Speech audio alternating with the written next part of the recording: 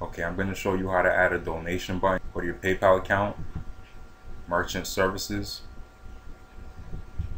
create buttons, click donate, customize the appearance, smaller button, larger button, or you can use your own button.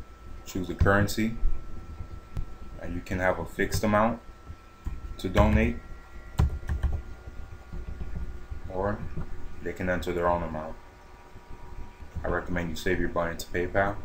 You can choose to have the customer add a message to you or not. This is where you add instructions. Do you need your customer shipping address? You can take your customers to a web page if they cancel their order. Create a page on Weebly and make it invisible. And you can take your customers to a web page when they complete the checkout. Once again, you would create a page on Weebly and make it invisible. Create your button, copy the code, custom HTML, click away, and then you publish your site.